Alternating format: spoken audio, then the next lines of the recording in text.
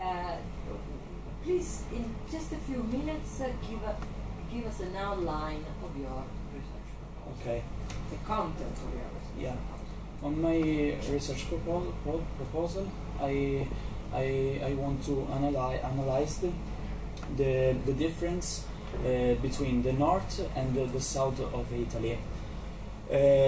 For understanding the difference between the regions of the north and the south of Italy, I considered two variables such as geography. I consider to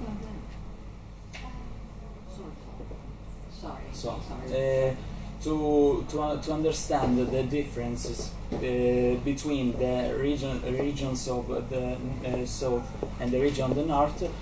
I considered the two variables such as geography and history, and then I took a path to understand why in the development, and I want to understand the nature of the irregular world in a little town of southern Italy, my hometown, Tropea. Okay.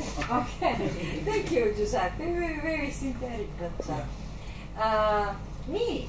Okay. You focused your attention on encouraged use of public transportation in Vietnam. Please go ahead. Yeah, my topic is about encourage use of public transportation in Vietnam because there are three main reasons. Firstly, in Vietnam, traffic jam is a big problem with all the citizens, especially in rush hours. People cannot move in the street, and it makes the not only the people but also the government cost a lot of money, and also the second reason is about the air pollution, because Vietnam is is a developing country, and now there are many cars and motorbikes are used in Vietnam, and it creates a large amount of carbon dioxide, and it is the main reason to create global warming and climate change.